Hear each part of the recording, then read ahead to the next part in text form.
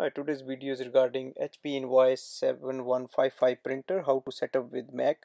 Now there are two methods to do. First is Wi-Fi direct setup, which is the built-in Wi-Fi network of your printer, and second is using the Wi-Fi setup of your home or office. Now the first I'm going to start with the Wi-Fi direct setup using printer's Wi-Fi, and the first step is to switch on the printer. So press the power button on and go on the display screen. So here you will see there is a top bar on this screen, so just scroll it down and now click on the setting and now look for the Wi-Fi direct and now switch on and click yes. Now it will be turning on soon. Now you can see the option connection method. Click on the connection method. There are two ways, automatic and manual, and you can select any one you want, but I recommend to use the manual one because that is more secure and it has a unique password. Now press the home button and scroll down the top bar again. Now look for the Wi-Fi direct icon and click on that, and here the password is displayed as you can see. If you want, you can print it or you can write down on a paper and then press OK, and then we go on the home button. We have to go to the MacBook. Now open the Wi-Fi as you can see on the top, and now select the printer's name, that is HP Envoy Photo 7100 series. Now enter that password as you have printed or written and click on join, and just double check again like if it is connected or not. So click on the Wi-Fi, yes, it is connected, and now we go on the system preferences and here we open the printer and scanner. Just click there and we need to add this printer, and to add this printer we need to click on the plus button at the bottom and you will see the name of the printer is displayed. Click on that and now you will see it's gathering a printer information, and now we can click add.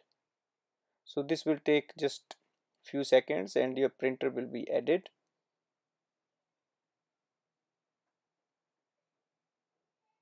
Now we can use this printer to print and scan. For example, I'm going to show you how to use it for the scanning. So just click on the scan and click open scanner.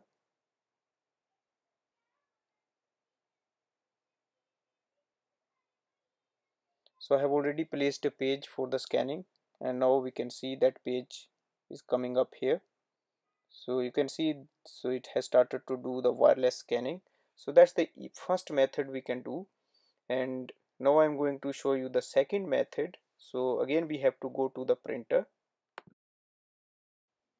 Now we are using the homes or office Wi-Fi, so again go to the setting from the top bar, and in the setting section we will look for the network setup. Click on network setup and then you will see the wireless setting, and in that wireless setup wizard, so click on that. Now it's searching for the available wireless routers in your home or office, and once we get a list we will select the one we want to use. So here we can see the list and I'm going to select the one I'm going to use. So that's my home's Wi-Fi, and now we have to enter the password and just click OK once you enter the password and wait for the confirmation. So you will see the blue light had stopped blinking and it says the wireless is on. Now go to your MacBook. Now again open the Wi-Fi network and select your same network you have connected to the printer. If it asks a password, enter the password of your home Wi-Fi network and just double check. So click again on the Wi-Fi network and check if it is already connected or not. So it's connected now. Now go to the system preferences, so click on, and now click on the printers and scanners. Now we need to add this printer again. So click on plus button, add printer or scanner, and you will see the name of the printer again. So click it, add. So just wait for it to update and now add it. So again it will take few seconds and it will be added in your MacBook. Once it is added, again it's ready to use for the print and scan, and I'll show you how to do the scan again. So you can see here, once you open the scanner, and again it's going to show like it's working again.